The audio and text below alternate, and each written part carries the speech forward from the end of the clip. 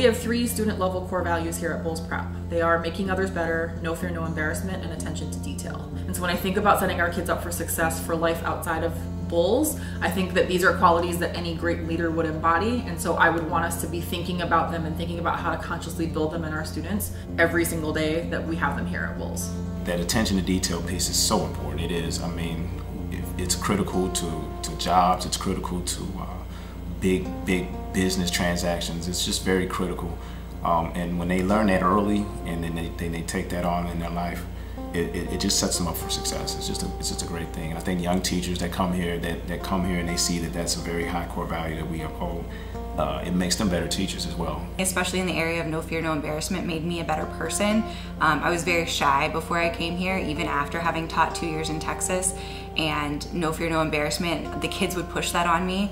And so then I'm able to now better push it on the kids. And I think we do a good job of making each other better in that way of really not holding back and being able to be our best selves in the classroom and outside of the classroom. When you are expecting students to share answers, they need to feel comfortable and they need to be willing to be vulnerable and know that students around them are also going to support them if they say something wrong or if they don't know the answer or if they get stuck. So it's really what drives the discussion model and makes it successful at Bulls, in my opinion. So the discussion model is something that we've piloted here at Chicago Bulls College Prep. The idea being that we want to put the bulk of the learning and the onus of the burden of learning on students. And so if I think about it, it kind of looks like 3 different things. So number 1 is that homework goes home as preparation, not practice from the day before. The second piece is that students, when they come to class, then have to work in both small groups and a whole group class environment to be able to come to a 100% answer. The third piece is the accountability comes from peers holding each other accountable to making sure that they really understand the material.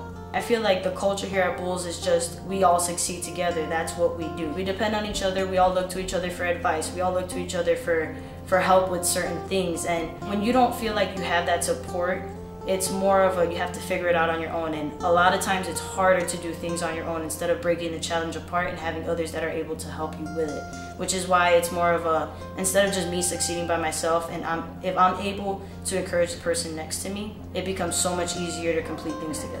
For us, that piece of not doing this alone and that piece of really being a part of a team is, I think, something that actually strengthens our culture. We've always tried to create a team environment here because I think that we know that we're better when we do this together than we are if we were to try to do it by ourselves.